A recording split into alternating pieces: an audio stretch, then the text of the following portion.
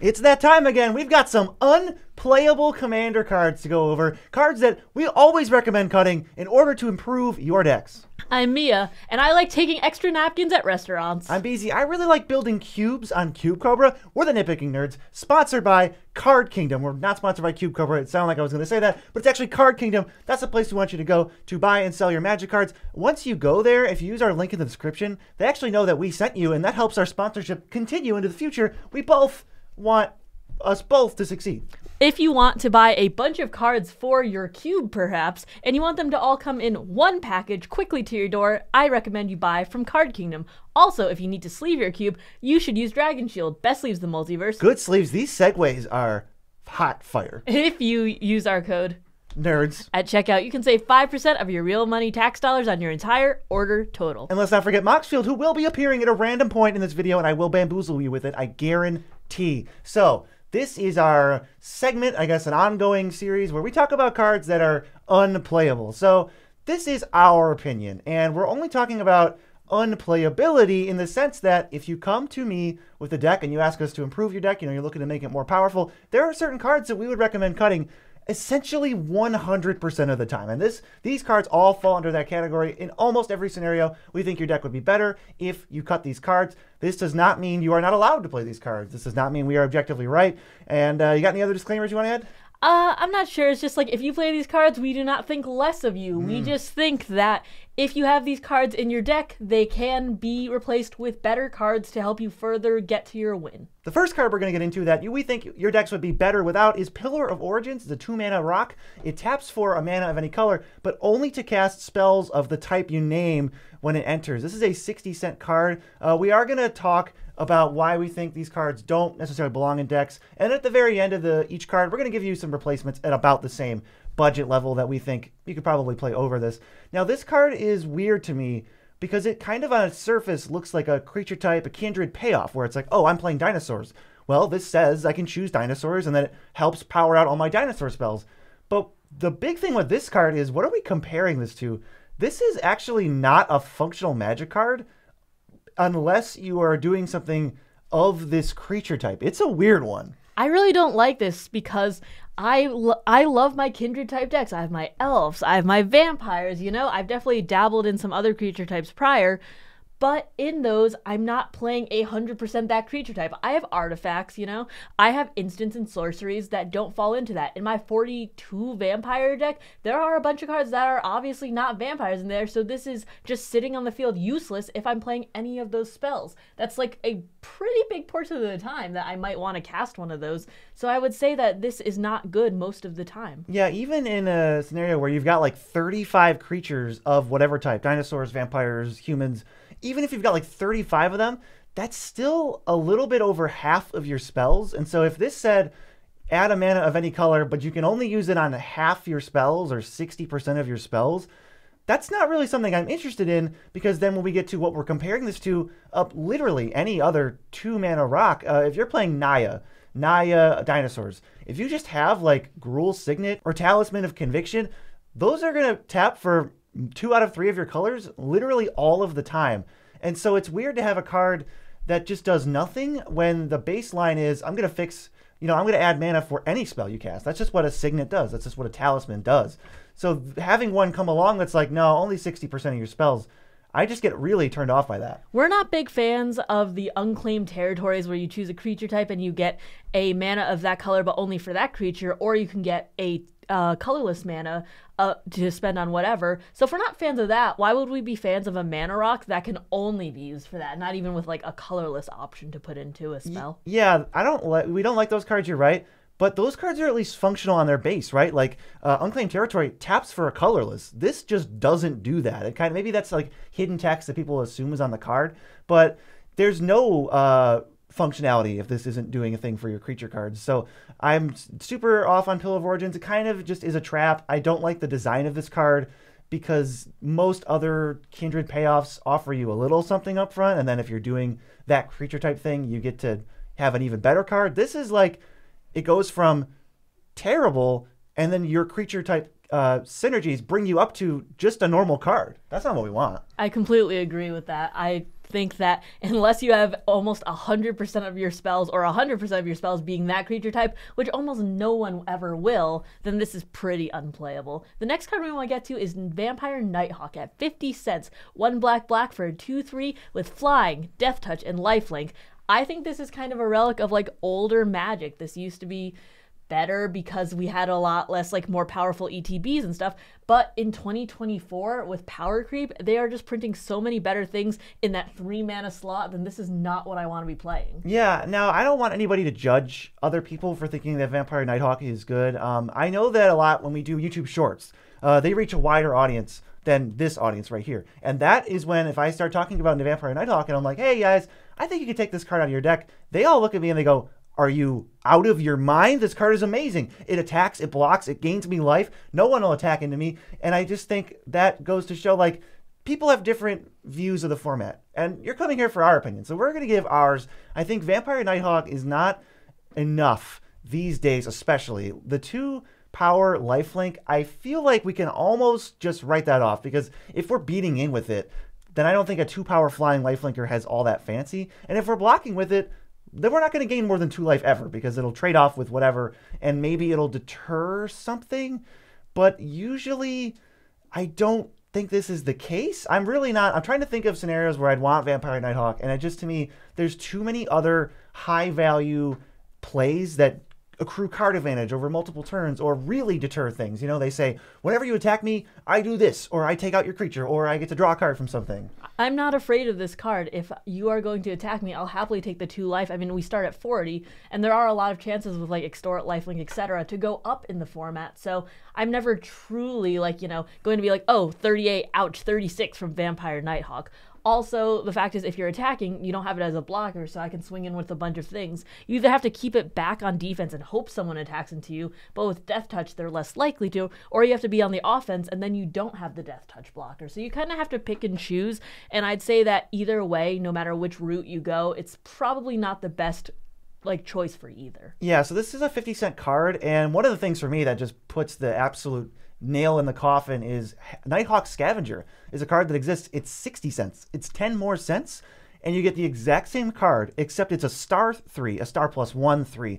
And the star is equal to the number of card types in your opponent's graveyard. So if there is a single card in any of your opponent's graveyards, this will be exactly Vampire Nighthawk. And then the more cards that happen, the more cards that go in, the more types. Usually there's 3, 4, 5. Now we're getting up to like a 6-3 lifelink or a 7-3 lifelink. And those life swings, I think, on offense definitely matter. And on defense, you still have that like Death Touch thing. But for all those life gain decks and all those decks that want a little bit of a boost in life while maybe holding down the fort, I think this 1-for-1 swap is very, very easy, for at least for me to make. I think it's very impactful to have that extra damage chipping in per turn if you are attacking with it. I would actually, go as far as to say there is no justification for Vampire Nighthawk being better than Nighthawk Scavenger. Yeah, I'll agree with that. Nighthawk Scavenger is just extra stats. Vampire Nighthawk, same mana cost. Same type, same creature type. Yeah, I don't see why you would actively choose to play Vampire Nighthawk over Nighthawk Scavenger if you have like unlimited budget or that sort of thing. Another option that you can use is Henrika Dumnathi, $2, a little bit more, and it's 2 black, so a little bit more mana, but you have more options. You can have people sacrifice creatures, you can transform her.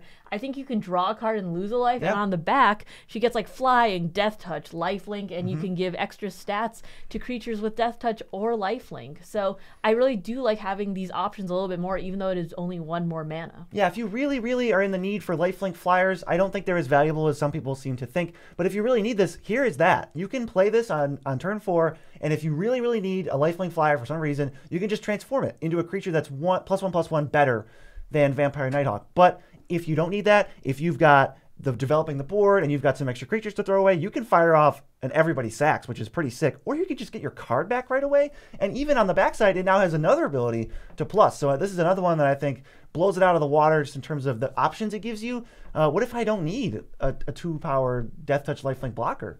I think that this coming out in Crimson Vow, right? Yep.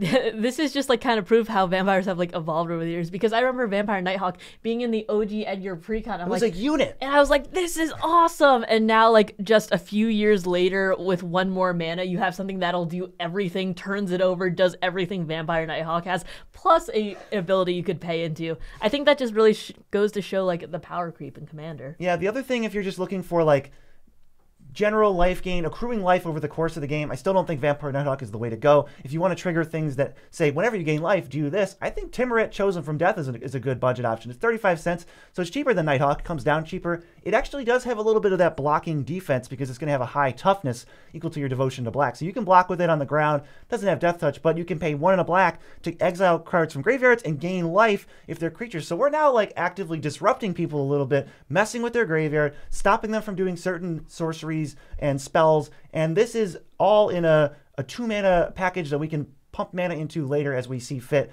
and it can gain life multiple times in a turn. I mean, maybe it's just because I play against Beezy, or just because there are a lot more spells that are important from the graveyard, but I think it's so important to have a little bit of targeted graveyard hate nowadays, especially with like the Collect Evidence that just came out, the flashback spells, every single Carador deck that I seem to run into, all 6. Who would build those? I don't know, but it is important to have that stapled onto some sort of like effect, and I think Timuret's like pretty sturdy. Most people won't be using targeted removal on him, so he'll stick around for a little bit longer. You'll be able to get that life back, and you'll be able to take out some maybe key pieces from your opponent's graveyards. Yeah, I think if you're a diehard Nighthawk fan, I try swapping it with any one of these, and I think it'll be like a life changer. It'll definitely, well, maybe it won't change your entire life, but it might make you go, oh wow, this is pretty sick.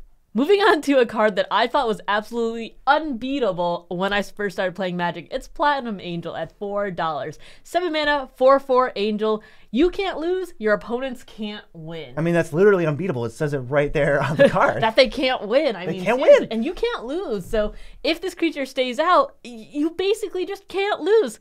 But here's the thing, there's no protection on it, there's no hexproof, there's no indestructible, there's no, like, you can't direct your spells from it alone. It's just a 4/4, it's a dude. It's a pretty big if. You said if this stays in play, you can't lose. I think that A is a big if, and B, very ironically, Platinum Angel is one of those cards that, it looks super appealing, because obviously, you like winning. The text box of this card is off the wall. That's a really good text box.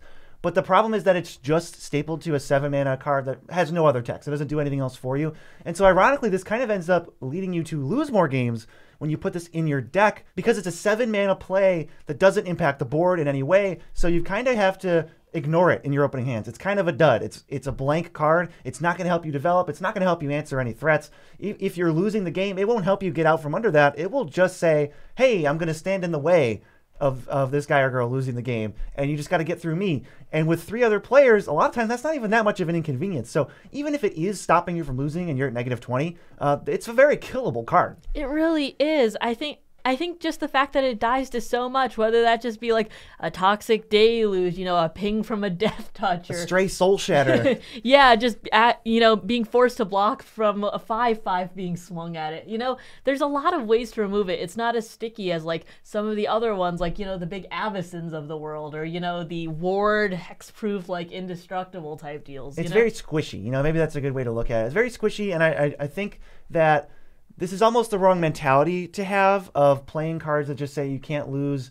I think it's better to play cards that are pushing more towards I win and you lose versus like I can't lose. And I think that's why we don't see a lot of value, and there's a lot of diminishing returns on putting a bunch of fogs in your deck. It's like, yeah, sure, you can't lose, but how are you closing the game? These cards aren't helping you be like offensive in any way. Yeah, like I don't like being dead in the water. I don't think anybody does. That's the appeal of this card. Yeah, but there's a point of like play more interaction at that point, or try and get to your game plan faster rather than like stalling. I think this is a stalling card. I don't think this is a proactive card. Yeah, I do think a better move for Platinum Angel is if you have Platinum Angel in your deck, you could almost always just cut it for Meteor Golem. It's a 35-cent 7-mana 3/3 ETB. It destroys a non-land permanent.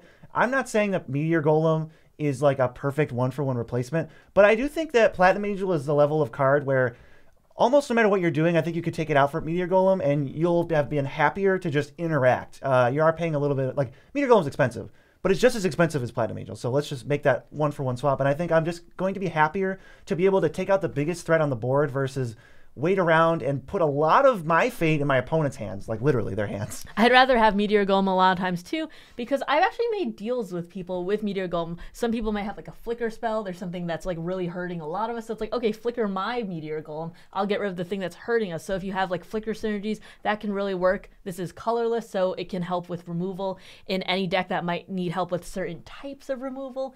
And it, even though it doesn't say you can't lose, you know, taking someone's like win con out might mean they can't win. Yeah, if you were going to kill me with that Vorinclex or something, if I play Meteor Golem, it says I can't lose to that Vorinclex. We can change around the words a little bit. But if you do want that sort of similar effect, there is a card like Platinum Angel that they juiced up to the maximum. This is the power crept version, and it's also $4. It's Sarah's Emissary. It is a white card, but Platinum Angel doesn't really have color identity. I think generally it's kind of that it leans white a little bit. I think most angels do. Sarah Emissary says you and creatures you control have protection from the type you name. So what you do is you just name creatures. Now this has multiple immediate effects. It says that your creatures are unblockable. They can't be blocked by creatures, and you can't take damage from creatures. Now unlike Platinum Angel, if you get attacked for 50, you take 50 and you go to -10.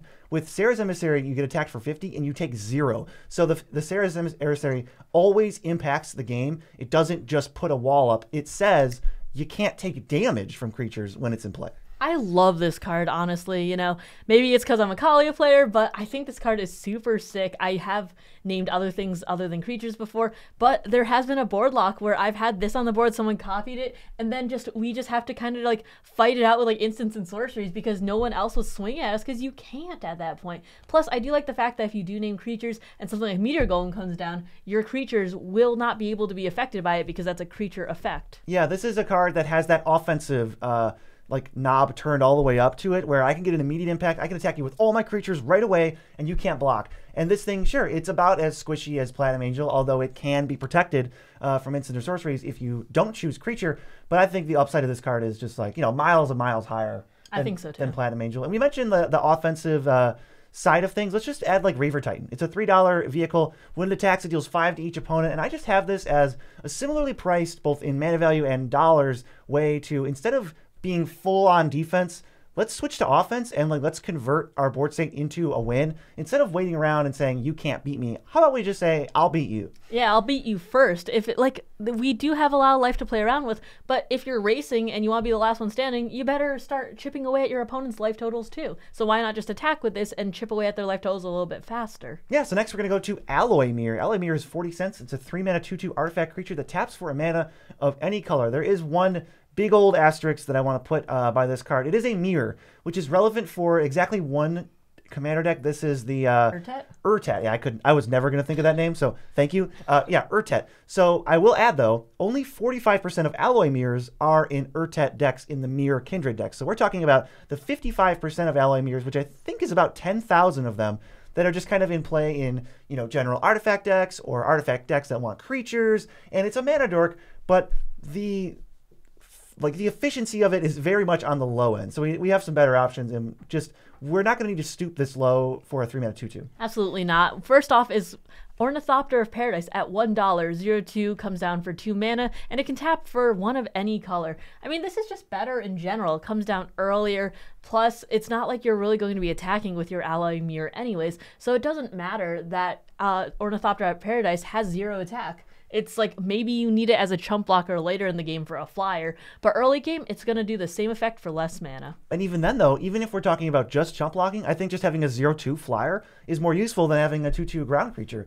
It's interesting. I almost look at these creatures like they have no power anyways because you are literally incentivized to tap them on your turn, so they're not going to be up for blocking anyway 90% of the time. And you can leave any creature up to chump block if you want, and just ignore its effect for a turn. So I think Ornithopter kind of blows us out of the water in terms of that. But we do also have a quote-unquote strict upgrade if you're not talking about the mirror creature type, but it's Bronze Walrus, 35 cents. It's the same exact card. It's a 2/2 that taps for one of any color. But when it enters the battlefield, you just get to scry 2. That's just a little bit of extra value, but it can make a difference in the long run. So it helps fix your draws. It helps set you up. It's still not what I would call a very efficient card, But if you're playing Elamir and you hadn't heard of Bronze Wallers, or you're not playing Bronze Wallers, I mean, this is the easiest switch ever, right? Yeah, it's an artifact creature too, It's the right? same exact, yeah. Everything's the same. It's still got the artifact synergies. You know, if you've got like Dadbot Urza and you want an affinity for artifacts, it still does all of those same things. Still has 2 power, still has 2 toughness. And the thing I really like doing a little bit more than these artifact creatures, because a big problem with them is that you have to wait a whole turn before you can tap them for mana. And we have regular just artifacts to tap for mana. So for 3 mana, just play Coalition Relic. It's like $1. It taps for a mana of any color. If you're not going to attack or block with Elamir, this is just safer from most board wipes, and it's faster because it works the turn you cast it. But on top of that, you also get to put a charge counter on it, and sometimes it taps for 2 mana in a turn if you want to take a turn off. I think this card has a lot more usefulness, and it's definitely a lot faster. It can help you double spell. Just does a lot of things that Elamir can't really do. We're not usually fans of the 3-mana mana rocks, but if you do need one, you should use one that can tap immediately and has a little bit more potential in the later game. Yeah, and as much as we're not fans of 3-mana mana rocks, we're like extra not fans of 3-mana mana rocks that die to creature board wipes and they have to wait a turn to be used. So I think those, even Bronze Walrus and definitely Elamir, are just a little bit slow. Next is a card that both BZ and I don't like. It's Black Market at $9. It's a 5-mana enchantment that when it comes down it does nothing, but every time a creature dies you can put a charge counter on it, and at the beginning of your pre-combat main phase you get 1 black mana for each charge counter on it.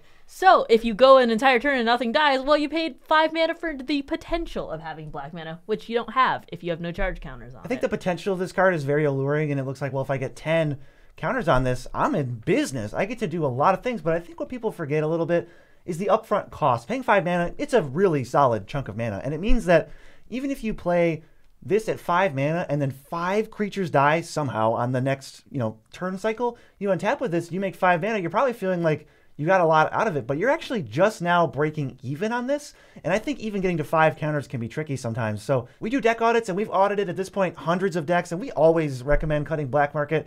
I've never seen the card pop off. I've only ever really seen the slow, boring side of it. And I know that it can have those starts and it can win you games, but I think the percentage of time that is too small, far too small for at least me to want to play this. I think it's a card that's like very hopeful. You're like, yeah, if I have a board wipe or, a bunch of my stuff dies, this is going to be awesome. And it can be very awesome, provided that you get to that pre-combat main phase once it has all these charge counters on it. People are going to remove this if they see it building up. If they don't see it building up, well, you don't have any kind of progression with it. Also, I'd like to point out that with that black mana, 1, it's only black, all of it, and 2, it's only in your first main phase. So you have to play everything there. It doesn't carry over to your combat phase, so no combat tricks. There's no, second main phase stuff. It's only there, so you have to just kind of put out your entire hand in the main phase 1 where you actually have that mana. So the things we'd recommend instead, they're all actually way cheaper than Black Market, like Pawn of Ulamog at $4. It says when your creatures die, you get spaghetti monsters that can sack for colorless mana. So every time our stuff dies, we get a creature that represents 1 colorless mana, but it is immediate, and it is all of our creatures.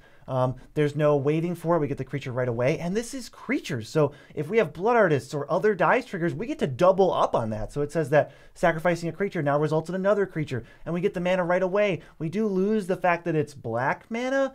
That's a little bit of a downgrade, but we're shaving 2 mana off, and we're getting the effect whenever we want. I can sack 5 creatures during your turn to get 5 Eldrazi spawns, which I can then sack for 5 mana and play an instant. If I want to tap some mana for black and then use that, I can cast an instant with it. I really like that potential, having it, holding it up, and then also just, being able to make these buys. So if you need to use them even as chump blockers, you can. I think there's a lot more potential with this card. Another great card is Pitiless Plunderer at $7. When your stuff dies, you make treasure tokens. This was reprinted recently, and I think it was a great reprint because treasures, there's a lot of synergy with those, and you don't have to just use it in your first main phase like with Black Market, and it's any color. To me, this blows Black Market just out of the water. It is, again, only with your things, but I think Black Market, you kind of also have to assume that you're going to be sacrificing a lot of your own creatures, because that's the easiest way to get charge counters on it. So with Pitiless Plunderer, you don't have to spend the mana right away. It's not even in creature form, so it's not susceptible to board wipes.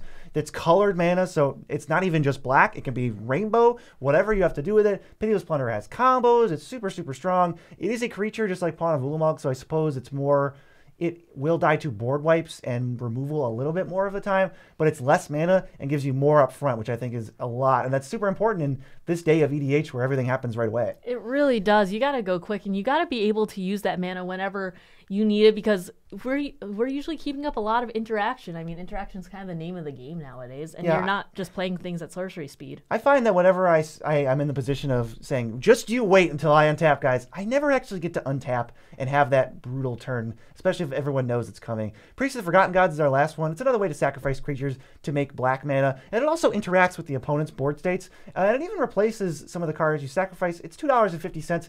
I think if you're trying to generate mana, this comes down earlier, this works with the Aristocrat decks, it's definitely a better call. Next up, we have a highly played white removal spell. This is Banishing Light at 35 cents. It's 2 and a white for an enchantment.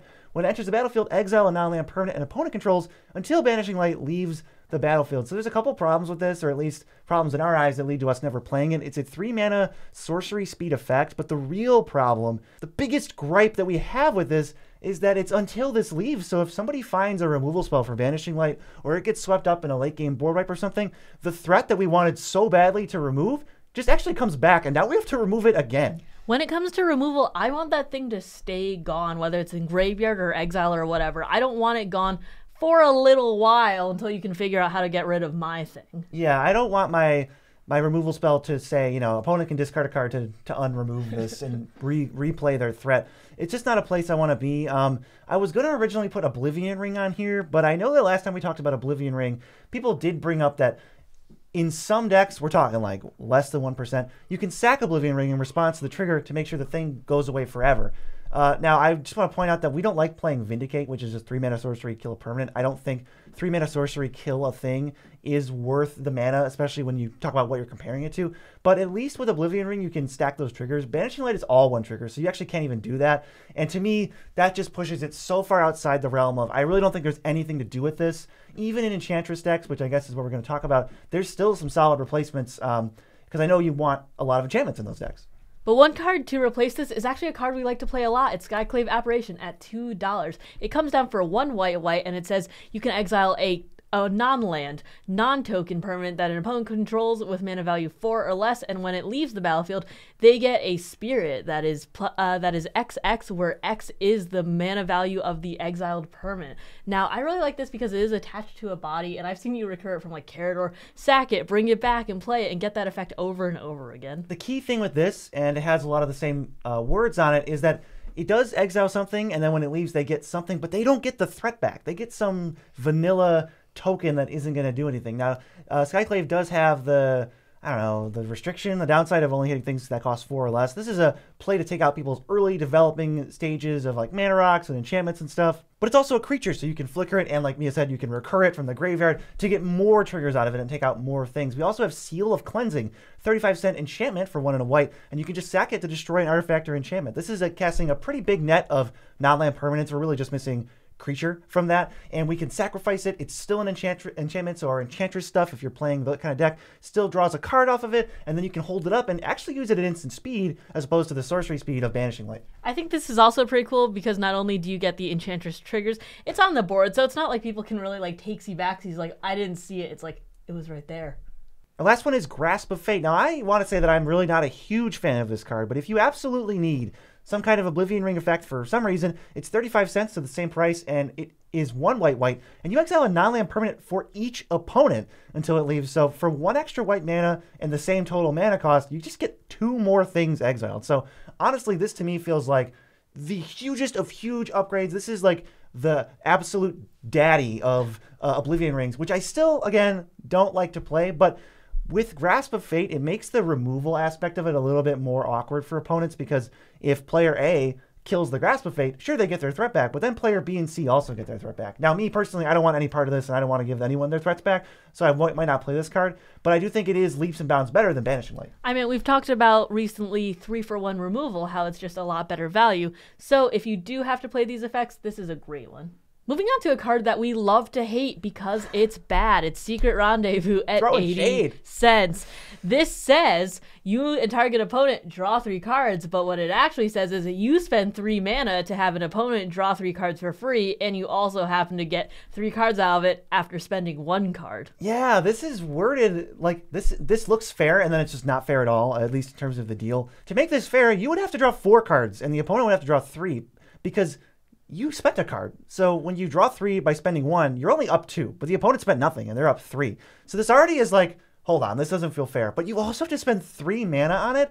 And if we look at some of the white card draw that's been coming out lately, I do not think this is on my radar. I've never felt the need to play this. Maybe in some kind of politics group hug decks. I don't really count group hug decks because they sort of sometimes have an alternate way to play the game where they're not necessarily trying to win. And we are saying that we would cut all of these cards all the time if you are trying to win and improve your deck. So definitely would get Secret Rendezvous out of there. One card that I think kind of really replaces it is Court of Grace. It makes you the Monarch. So right away, end step, you're drawing a card. Next turn, end step, you draw a card. And this is a card that the effect of it, the card draw thingy, never goes away, and it can't go away. And also on top of that, you get board presence. You get 1/1 Spirits or 4/4 Angels if you stay the Monarch. I really like the Monarch effect too because it gives a little bit more incentive for damage to go around. It makes the games a little bit quicker, and there is the political aspect of it. So it's like, ooh, well, I'll trade you 1 for 1. Beezy loves to say that with like Marches and stuff. Monarch for 1. That's the other thing is we get to keep our like political back and forth thing going, but I don't have to just like pick somebody and just give them 3 cards. This is more of like we can make deals and I can space out the cards, and I don't have to give away 3 at once. I can give away 1. And then maybe another one, and then maybe I'm selfish and I want to keep the card and I want to just block their thing. We also have War Room at $1.80. Court of Grace was $1.30, by the way. This is a land that can draw you cards based on the colors in your commander's color identity, how much life you have to pay. In white, we're assuming this is mono white. You know, mono white has historically been having a hard time with card draw. I don't think it's that bad anymore. So we can play things like in our land slot that just help us get cards over the course of the game. It is more pricey for mana, but I am so scared to give my opponents free cards that I'll just take the cards for me, thanks. I hate giving my opponents cards unless they're getting hurt for it. So this is just giving only me cards. I love it in the land slot too because people are usually not going to interact with it. It's hard because to do. Land destruction isn't really a thing in most casual EDH games. Plus, if you are playing mono white and you put this in, it's really good for your Field of the Dead mana base. Oh, it so is. Yeah, mono white Field of the Dead. It's a thing. Look it up. All right, Mangara the Diplomat is another card at $2.80. This is card draw in white based on what your opponents do. So it has a little bit of that flavor to it, but realistically, your opponents are going to cast 2 spells semi-regularly, so this is going to give you maybe 1 to 2 cards per turn cycle. It feels pretty good. I like Mangara a lot. It's been good for me. It's an okay blocker. You know, sure, it's got stats. More concerned about consistent card draw that doesn't give my opponents cards. This kind of hides in the back, and it's like, well, I'm not doing anything that really hurts, and everyone goes, yeah, you know what? That is true. That Mangara guy, he's pretty cool. Next up, it's my boy, Garrick Apex Predator at $7.20. This is a 7-mana walker. +1 to destroy a planeswalker, +1 to make a 3/3. You can destroy a creature, but really the emblem ultimates, and you get an emblem with somebody else gets an emblem actually with whenever a creature attacks you, it gets +5/+5 and trample until end of turn. So this is a very, very, very expensive card to come down. The +1 destroy a planeswalker kind of flavor text, more of a flavorful ability because this version of Garrick is like on a killing spree hunting planeswalkers. That's totally cool to have that. But realistically, the pluses make a 3/3 death touch. That's very, low rate for a 7-drop in Commander that can be attacked. Planeswalker's generally the weakest card type in Commander anyway, so like it's already an uphill battle. So the only place I would see this potentially seeing play is in doubling season decks, and that's it. Outside of doubling season decks, I would say cut this. But we're actually going to also advocate for cutting it even in doubling season decks where you just play doubling season first and then get 7 mana and resolve this and then fire it off and get the emblem. I think even in that scenario, you did not get away with murder because you spent 12 mana and you gave one person a really hard time, but it's still potentially beatable. God, I don't like this because we are playing against 3 other opponents. Having something that just says target opponent, it has a really bad time isn't good because if I were some of the other 2 opponents, I would say, okay, let's kill the person who put that emblem on him first, and then later we can just go back and attack him because the person with the +5/+5 and trample, it'll still be there. You also just spent all this mana to heavily invest into one person, and the other 2 people are completely unaffected. So you're way behind on tempo and mana advantage in regards to those other 2 players. So we've got things like Vivian Reed. Her ultimate gives your creatures +2/+2 trample, which is I think is already better than a 1-person emblem for +5. It's this works for everybody, and they've got a bunch of keywords. It kind of makes your creatures like unstoppable, and it's only $2.30. That I really do like this a lot better because it comes down earlier. It doesn't even have the Golgari restriction. You could play Vivian in a mono green deck, and I think those plus abilities are a little bit better. And it also passes the doubling season test where you can play doubling season and Vivian ultimate right away, keep her around, and then kind of have like a really, really difficult to interact with board state. More so, I think, than with the Garruk emblem. I definitely agree with that. Another one is Kamal, Heart of Crows at $3.50. He gives your stuff +3/+3 and trample. He can turn lands into creatures, and he's just a pretty beefy guy. I do like this as a closer a lot better because it's all of your creatures, plus just making creatures out of thin air if you have the mana late in the game. That's a lot better than just giving someone an emblem after getting doubling season out after having Garruk resolve. It's just like a little bit rough. Yeah, if you're looking for expensive finishers that have overrun effects, Kamal's your guy. He can even solo opponents by just saying, "Oh, I got no creatures except Kamal. Pay 8 mana, turn 4 lands into creatures," and then all of a sudden they're attacking for 4, 8, 12, 6, 16 plus Kamal. It could be a really big swing. Next is Garruk, Cursed Huntsman, the other Garruk, green black. Also, this enters with 5 loyalty and it ultimates at 6, and the 6 ultimate is an emblem that is overrun. It's +2/+3 trample for all your team.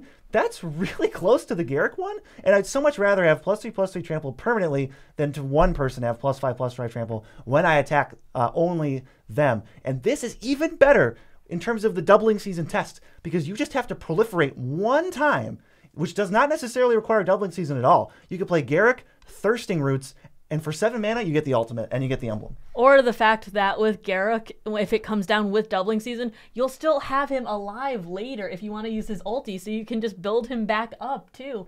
I do like having that effect. Maybe you can get his emblem twice. Who knows? I think it's more likely to get his emblem twice than to get the original, the one we're talking about. Once. Yeah, Apex once, just because there's so much mana. I know it's 1 less for Garruk, but I think that means a lot, especially when you can curve doubling season on 5, in Magical Christmas Land, right? And they don't kill it.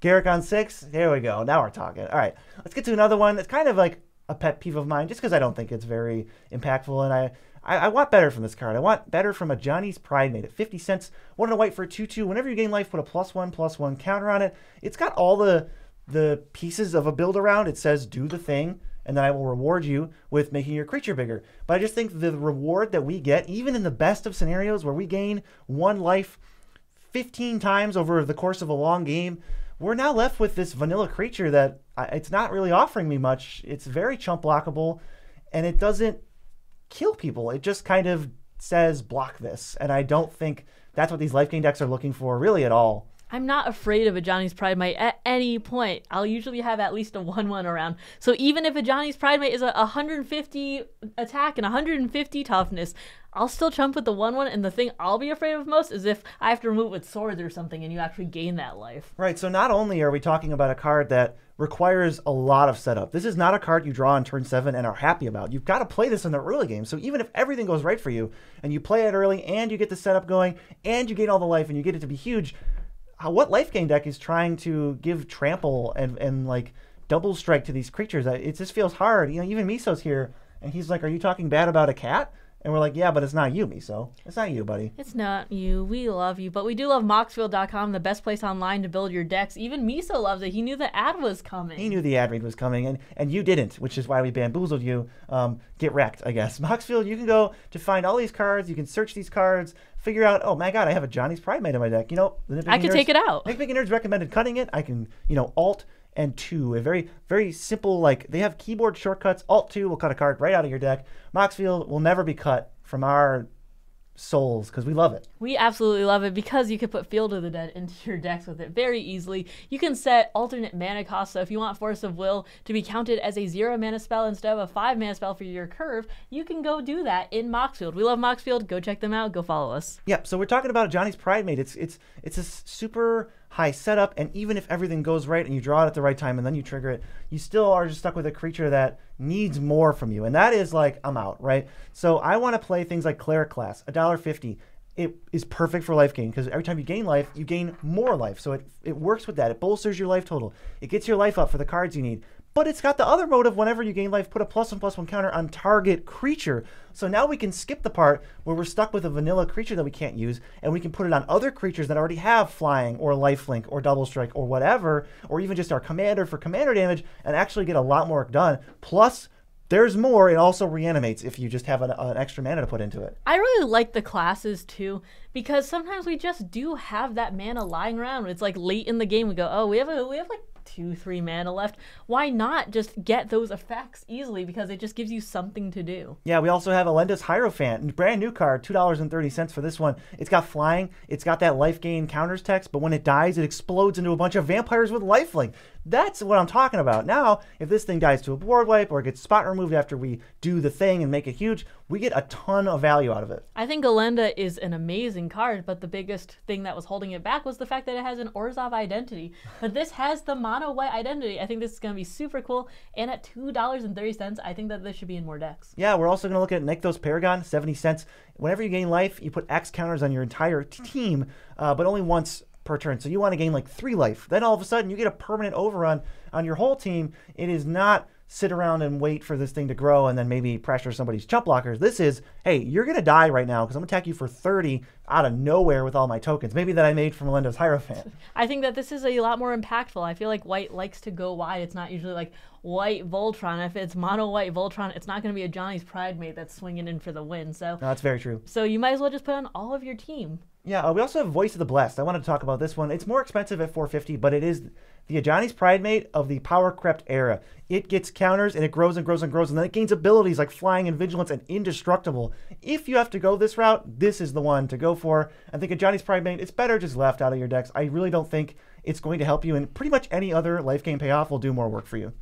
The next one is a card that I just don't really see people playing anymore. It's Glorious Anthem at 70 cents. 1 white, and it says all your creatures get +1/+1. Does it do anything else? No, it really doesn't. Yeah, it's a tempting line. We want to buff our creatures. We do want effects like this, but I think at 3 mana on an enchantment, the effects like this that don't offer you anything else, these are the ones I've long since cut from all my decks, and I really haven't missed them at all. You can get a lot more bells and whistles on your enchantments these days, and I think this might be an accessibility thing, but there's a lot of cheap cards too. You know, you can go on Card Kingdom and order a lot of this stuff for like 50 cents, 35 cents that does similar or better. It just has more words on it. Like, let's go to Paladin class. It's a 1 mana investment, gives a little bit of disruption during your turn for opponents casting instants. The second mode, now you give +1/+1 to your whole team. You've got that effect, but the last mode just hits like a hammer, and you send one creature in, and it's huge. It's not hard to get that second mode. You just might wait a little bit longer. This can be an awesome turn 1 play. And then just later you have the third mode. I really do like that. Plus, I have found that just the little bit of disruption effects do impact the game more than you'd think. Yeah, this gives us 2 big upgrades on Glorious Anthem for essentially the same baseline thing. Being able to pay 4 mana in installments with 1 being the first installment makes this very, very similar. You could squeeze it in on your curve when you didn't have anything else better to do, and then fire it off like a Glorious Anthem at any other point when you would have cast Glorious Anthem. It's just it's a really solid card. Not the best card in the world, but still I think a complete upgrade over Glorious Anthem. There's also one I really like. It's Felidar Retreat. 80 cents. And it's an enchantment. Whenever a land enters, you can either make a 2/2 or put a +1/+1 counter on your entire team, and they gain Vigilance. So a bit more upfront, but it can create power out of thin air, which is what Glorious Anthem can't do, and it's part of why I don't like Glorious Anthem, because what if I'm behind? This does absolutely nothing for me. But at least if I'm behind with Felidar Retreat, I can build up a board to then, with the same card, pump and even get through Vigi attacks. I love that because it's only 1 more mana, but it really helps, especially if you're in those budget like decks, because I know a lot of people are thinking like, oh, if I'm budget, you know, Glorious Anthem is 70 cents, but at 80 cents you can be playing things like Terramorphic Expanse, and then you could get multiple triggers per turn. I just think that this is really cool, and the versatility of it makes it very worthwhile. Yeah, lastly we have Ultramarines Honor Guard, 50-cent card. It's a 4 mana 3/3 that pumps your entire team, but it also has Squad. So as you cast it, you can pay an additional 2 any number of times, and you get that many extra copies of Ultramarines Honor Guard. So around the same cost. It is a creature, so it does work with your creature card since you're playing a heavy creature deck, and it pumps your whole team. But if you have 6 mana, now you get twice the pumps on the rest of your team, and if you pay 8 mana, you get 3 times the pump. We're talking like overrun levels, and of course past that, you got a Nykthos out or something, you want to go off, make 75 of them. I don't know. A lot more flexibility in the cost. You know, when you top deck Glorious Anthem on like turn 8, this is not a big change to the board state, but when you top deck Ultramarines Honor Guard, that's a pretty big change. It's one of those cards that slipped under the radar during the 40K era. There were a lot of them that I feel like there was so much to go through, be coming up soon. But this one, BZ's played it, and later in the game, it's just like, oh, I guess everything gets +4/+4. That hurts. That hurts very badly. Yeah, that really, really hurts. And Ultramarines Honor Guard is definitely a sick one. I think we want to send you to a certain video, and Mia knows what video that is. That is going to be 3-for-1 removal because we love having value in our removal spells right here.